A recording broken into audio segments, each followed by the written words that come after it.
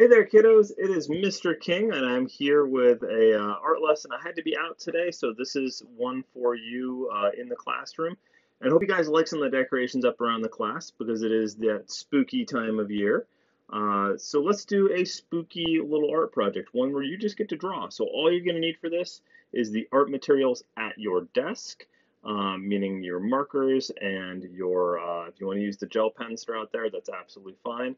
If you want to use crayons, whatever you want to grab at, okay?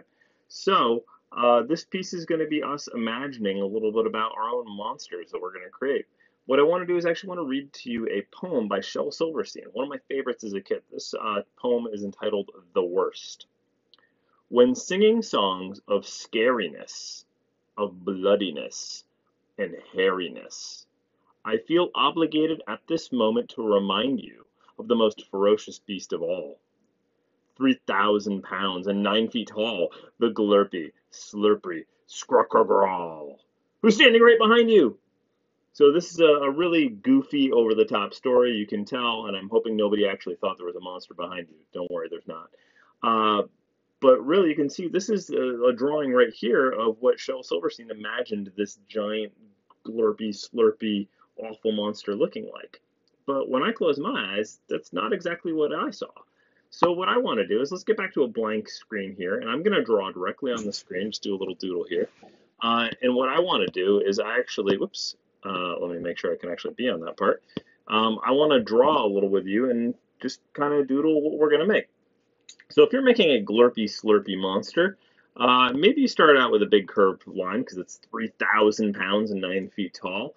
But if I'm thinking glurpy slurpy, I'm going to do kind of a wavy line here, okay? A big blobby monster, okay?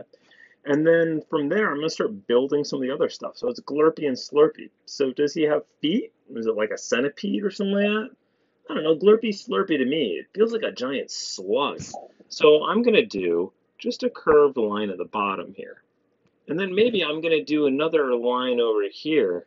I'm going to add this goopy slime coming out the end right there. And I'm going to kind of draw that gooping around to one side there. So there's my glurpy, slurpy, slug-like monster. And because it's glurpy and slurpy, we're going to give him some eyes coming out here, kind of like a snail might have. But instead of 2, let's go with 3. I don't know why. 3 just feels a little bit more spooky that way. So I'm going to do these kind of little antenna eyes right there.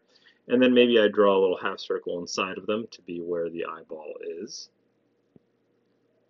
And then I'm just going to add, a pupil in there. Beep. In each one of those. And, he's got to be mean, right? So let's get some mean eyebrows on this guy. You don't have to do anything crazy. Just add some mean eyebrows, yep. Okay, so we got mean eyebrows, we got nice little eyes right there. So what are we going to do about the mouth? Glurpy, slurpy, scrockergrawl. And he's right behind you.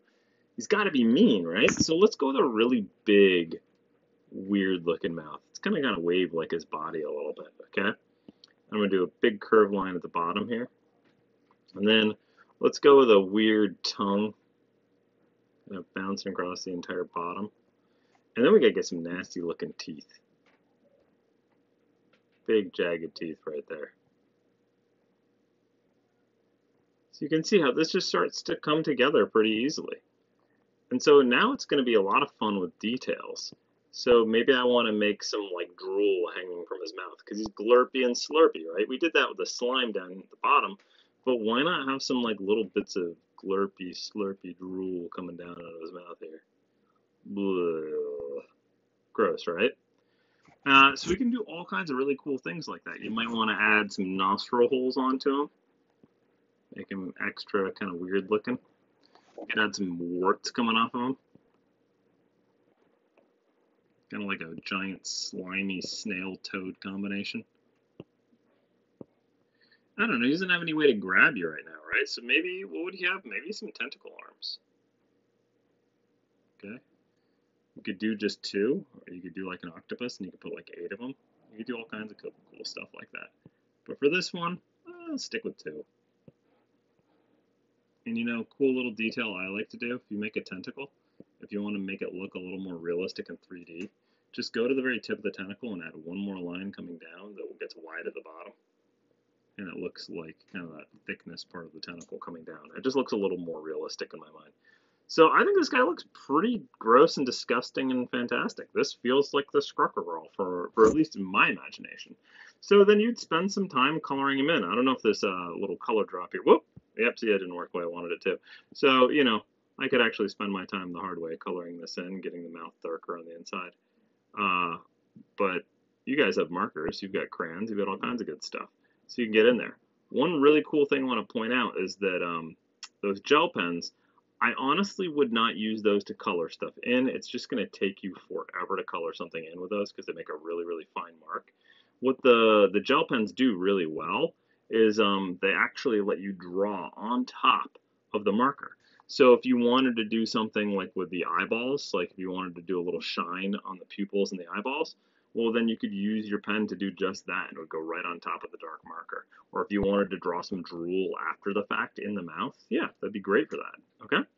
So really I just want you guys to do as much as possible to make your scariest Skruckergirl.